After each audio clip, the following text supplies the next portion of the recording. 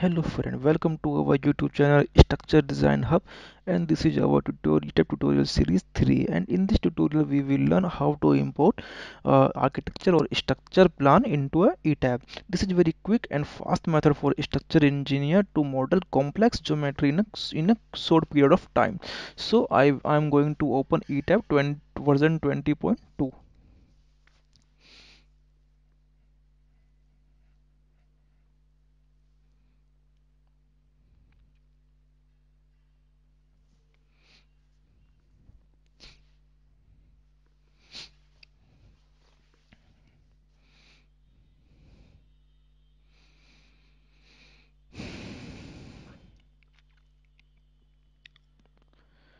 Now I will click on file option. Now click on new model. Here I will select use built-in setting with as our plan unit is in so I will keep metric aside, and you can change. I will keep these codes and still database as and same. You can change as per your country requirement, but it should be but display unit should be same as uh, CAD file. So I will keep metric aside and click on OK. As you know, we are not going to use grid system because we are directly importing our CAD file into a Etab. So just I will select blank page and click OK.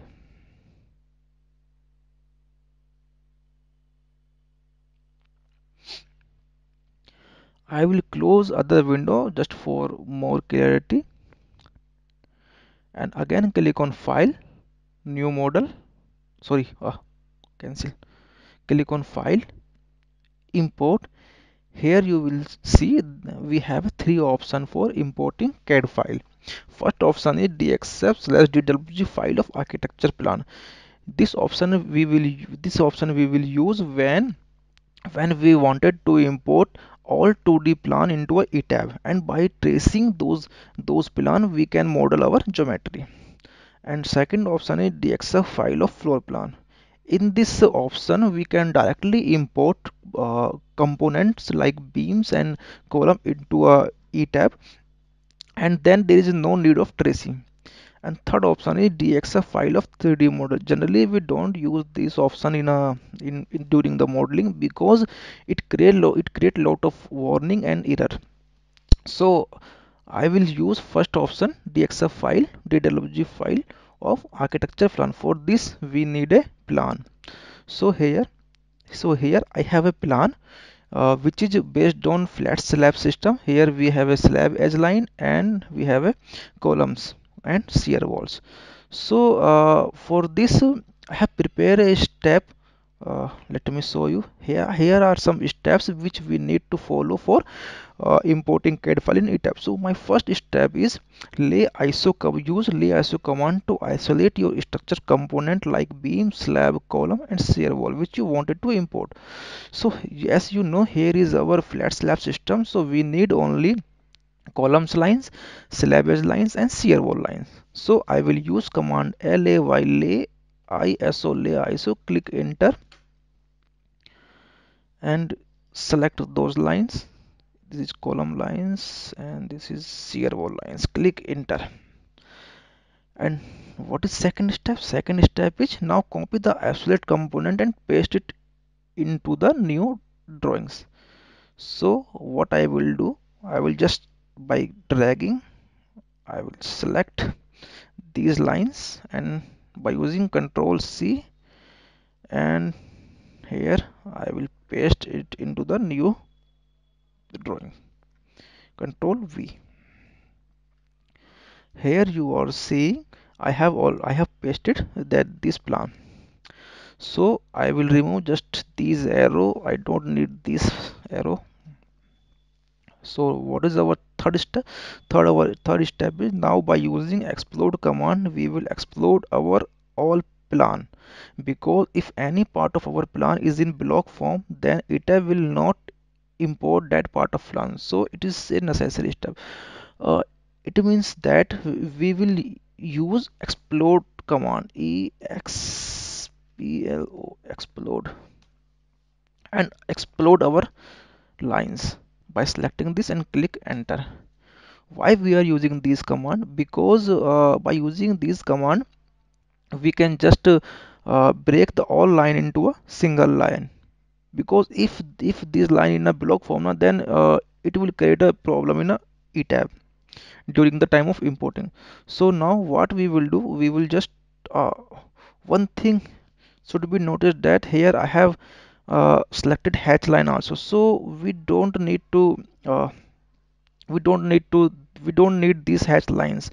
Because if any hash line will be present in our planner, then also it will face problem while importing this file. So what I will just simply delete this hatch by using command lay iso and click on this hatch, enter, and by dragging this, I will delete this hatch and lay an iso. So lay an iso. Now we have deleted those hatch by using lay an iso command.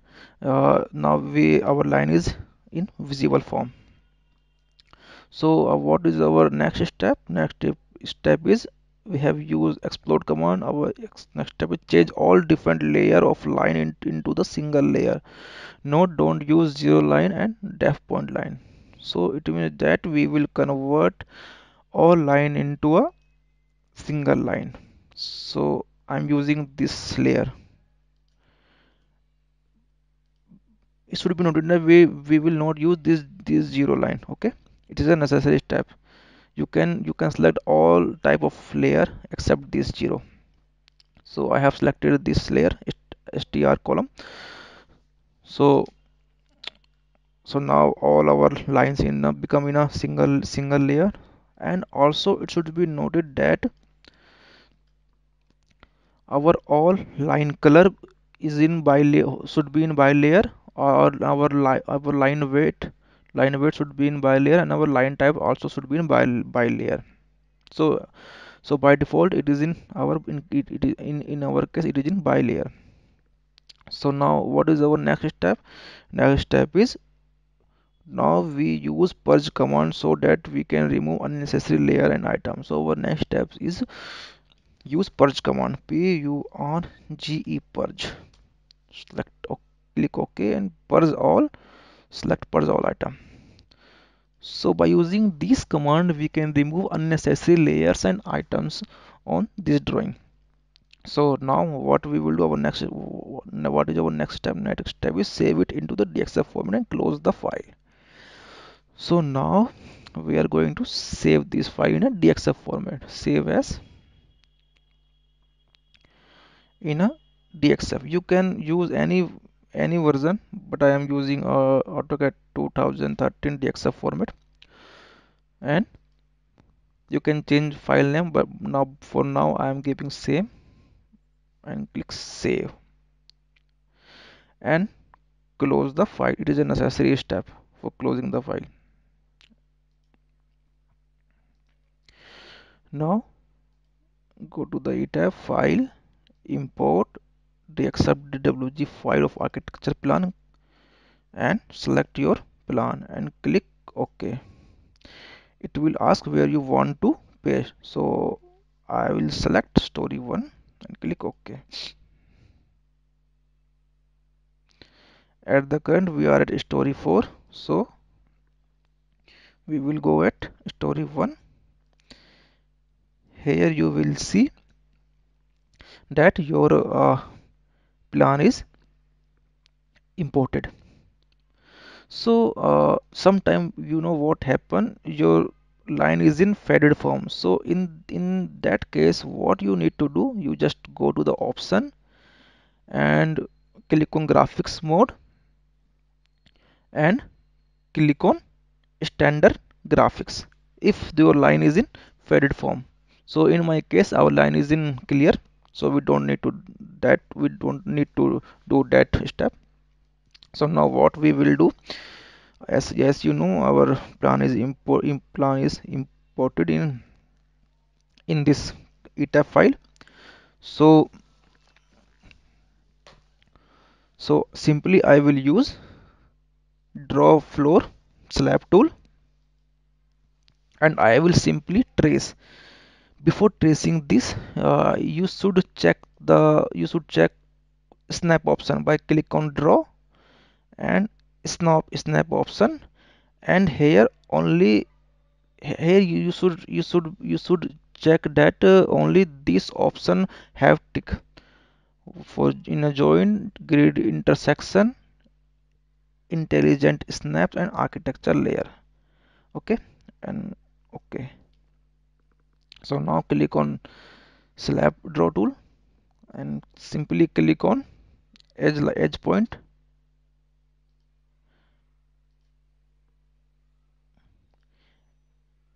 It will not take much time. It is a very fast and quick method.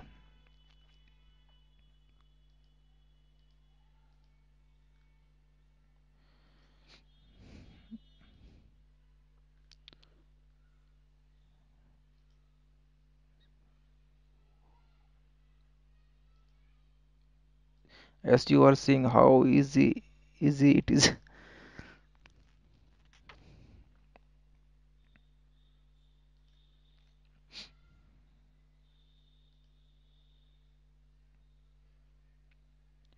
Oh sorry, I made a mistake. I should click at that point. Later I will correct it.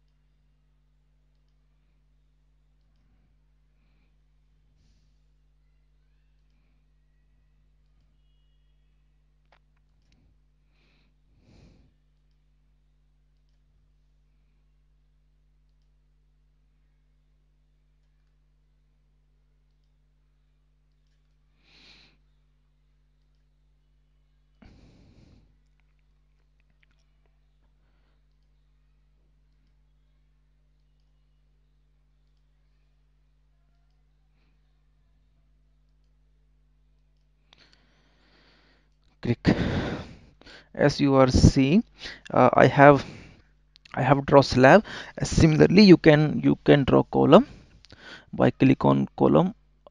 First you need to define the property. So for column size, you can measure from drawings, as by using command DLI, enter 750 by 320, and the width of shear wall is 320. So now what we will do, we will just simply define section property, frame section. I will select add new property and select concrete. I will change only size. I will keep material same, 320 by 750. Here I will change the size 350 by 320. Okay, similarly I will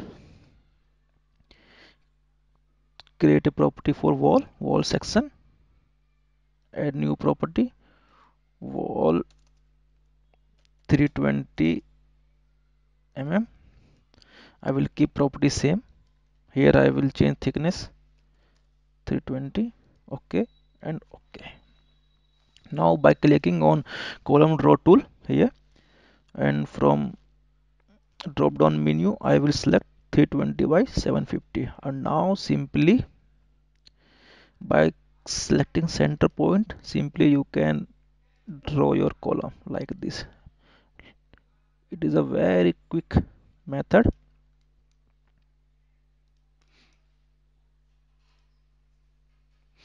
And also you can draw your wall by clicking on draw wall tool. Select your wall thickness and simply click here and there, similarly here and there, like this. Like by tracing this, you can draw your geometry simply like this. I have already draw geometry here. You can see